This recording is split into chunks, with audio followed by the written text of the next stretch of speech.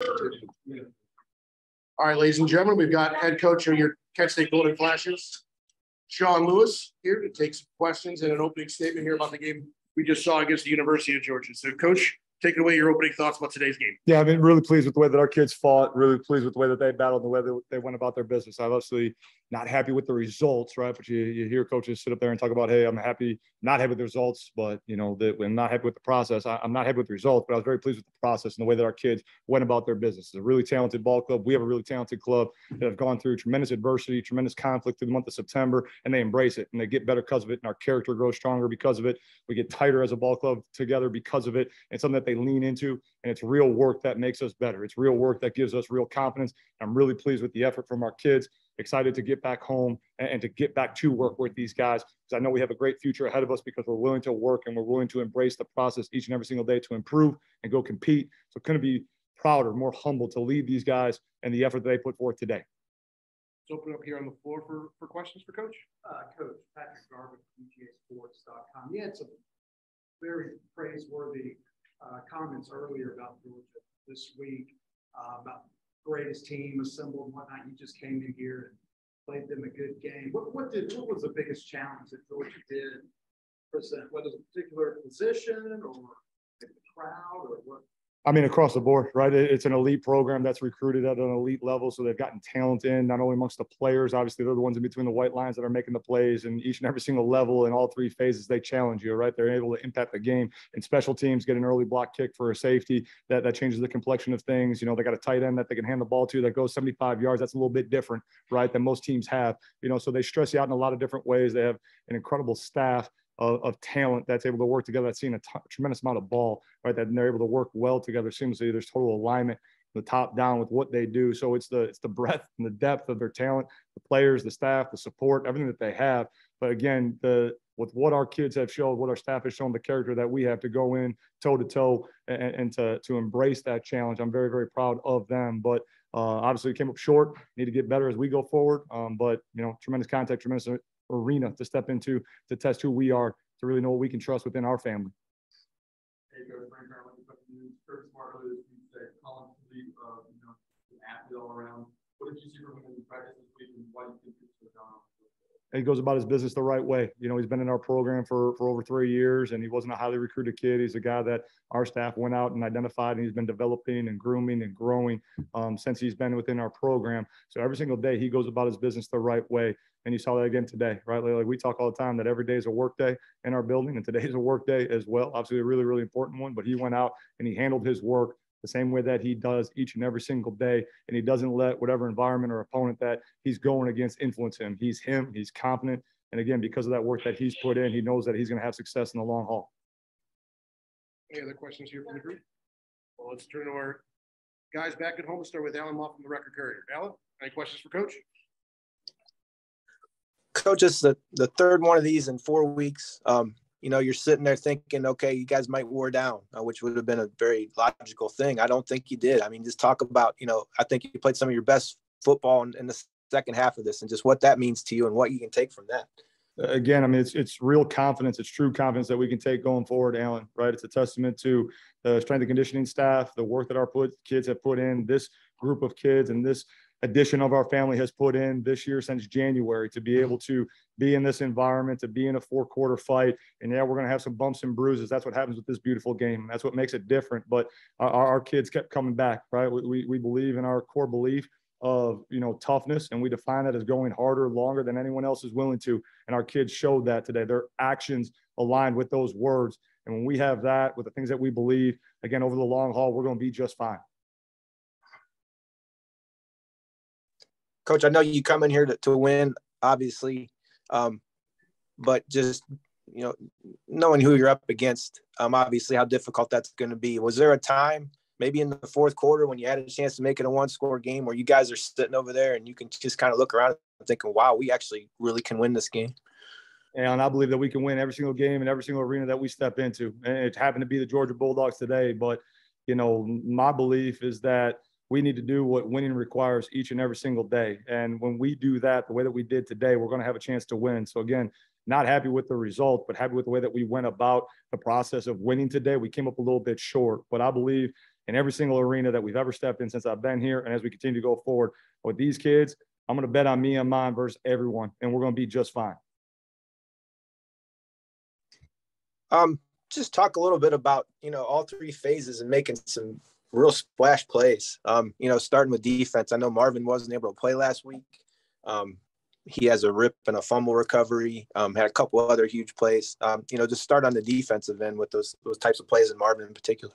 Yeah, I mean, just being opportunistic and playing with relentless effort, right? I mean, we got guys that are running to the ball. We got guys like Marvin, guys like Caleb Johns, guys like Nico Bolden. Every single time you turn on the tape, their resume speaks for itself. They're flying to the football. They're being aggressive as they settle in. They learn more and more about the scheme and having situational awareness. They know where they can just go and they can just hunt and they can be aggressive. So to be able to generate turnovers, for special teams to be able to go and generate a turnover early and be able to tie everything together. Again, the teams are the glue that tie the offense and the defense together. So, for Josh to get a great boot on that thing and for us to recover that muff kick and then to get some points on the board early gives the whole sideline life. And then later in the game there when, we're kind of wobbly a little bit and we need a play to inject some life and to, stay in it again for our punt team to go out and execute that fake, it's a big time plays and it's big time players making big time plays. And that's where, we're scheming things up for the guys that we know that we can trust, the guys that are our best players, and they're showing up, and that's what they need to do, right? And so being opportunistic and guys being trained so that the moment presents itself, they can seize it. That's what it's all about. Our guys are doing that. We need to continue to do that as a staff to put our guys in the best position to be successful week in and week out. And if our kids play hard and they do right, and no matter what happens, they just keep doing the next thing the right way, good things are going to happen. You're struggling offensively in the early going there, and then you get the turnover that Marvin forced, and then talk about the play to Walker. And first of all, I couldn't really see who was the block. Somebody took two guys out in front of him. Who was that? And then just talk about that play.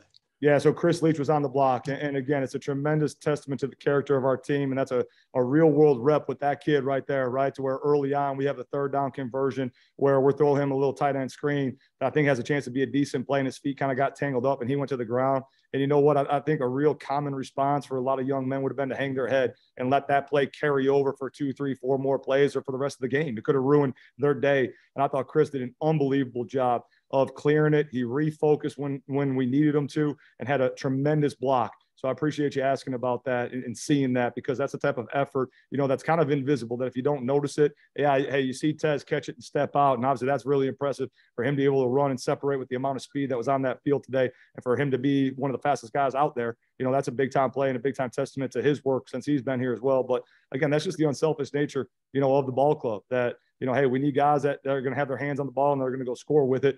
But man, it takes 10 other guys to do their piece as well so that we can make those plays happen and to have great success.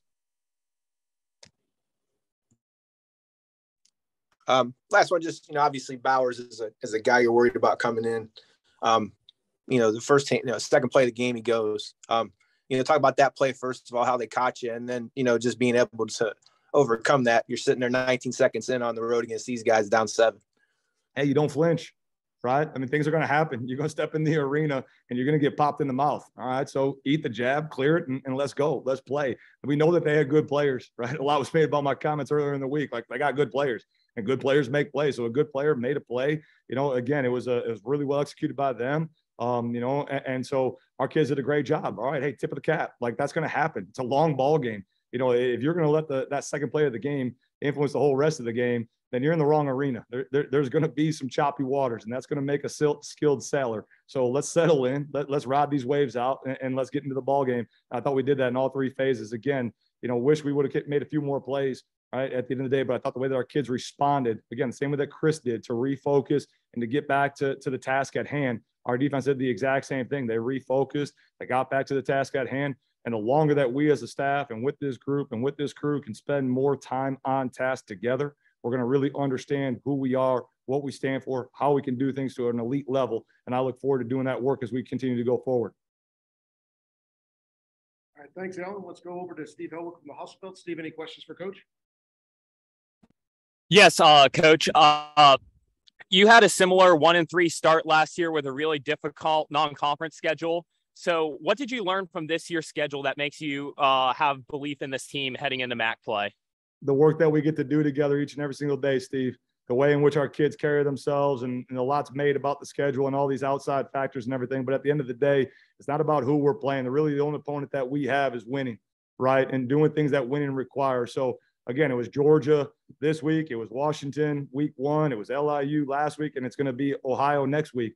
But wins are hard to come by. So you got to respect that process, and you got to battle winning each and every single day and have the character, have the discipline, have the resolve each and every single week. And what I've learned from the team this year about that is our kids are willing to lean into that, right? So it's been real easy and, again, really common. And a lot was made about this week about, hey, this culmination of everything that's going on. Like that's society's opinion about what it is.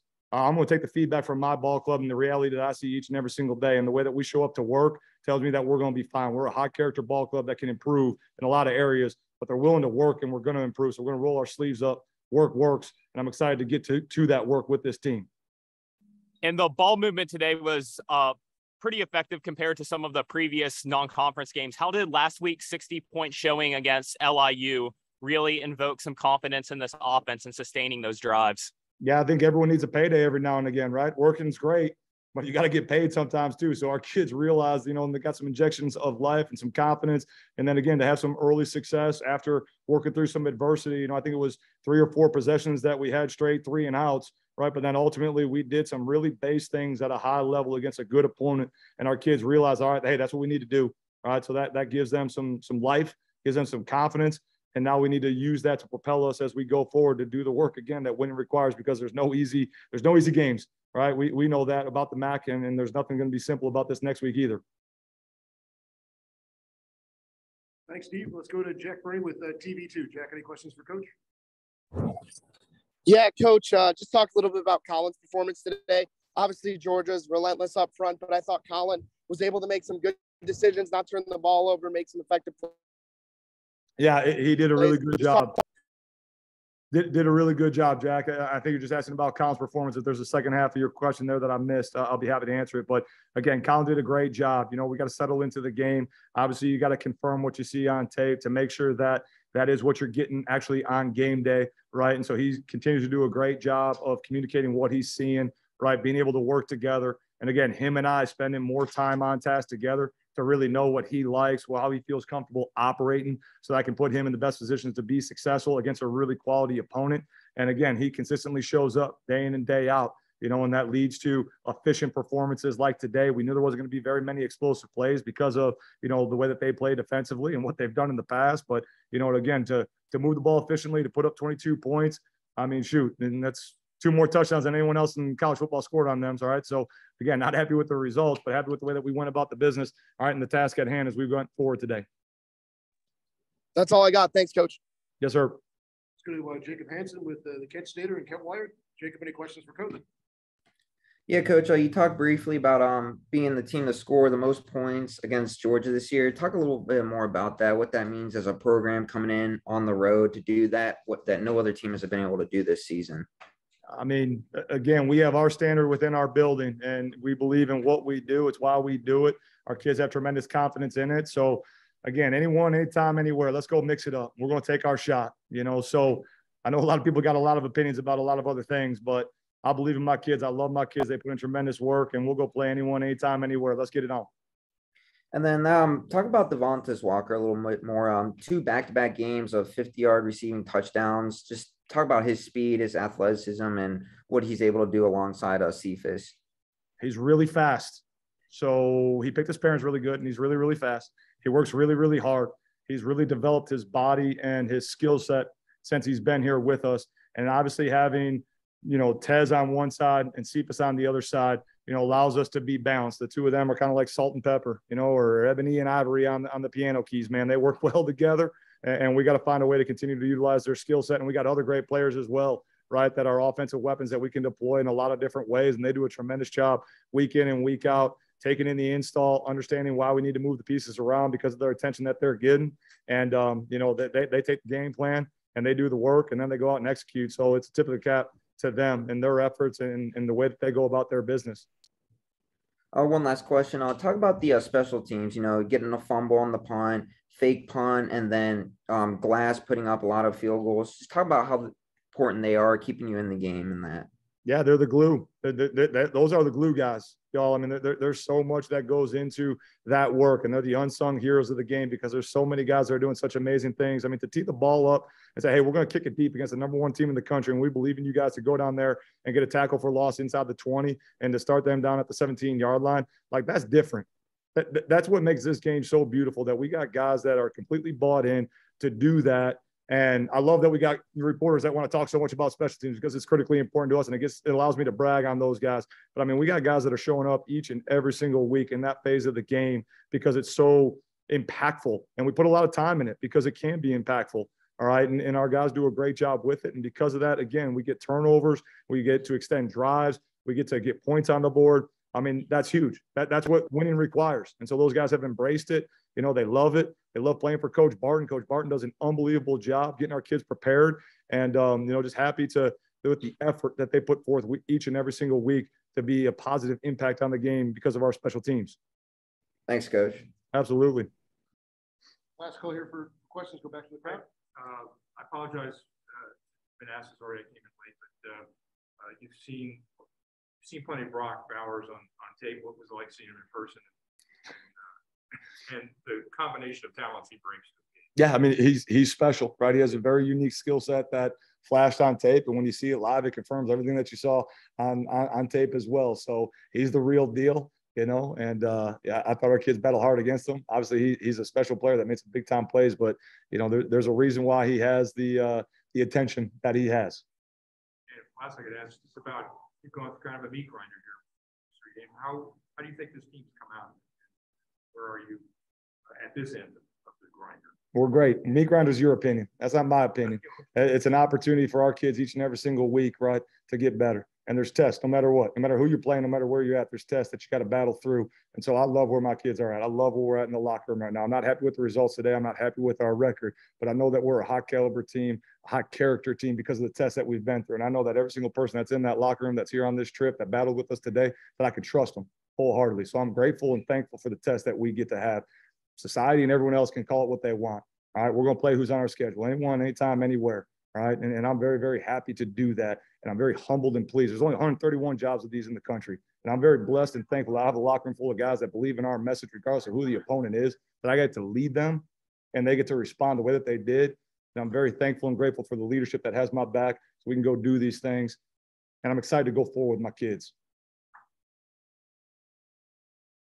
Last call for questions, either virtually or here in person. All right, Coach, thank you very much. We'll lace them up against Ohio. We'll be back home and Go Flashes. Aaron, I'll see you. Jake, I'll see you. Appreciate you guys. Jacob, thank you.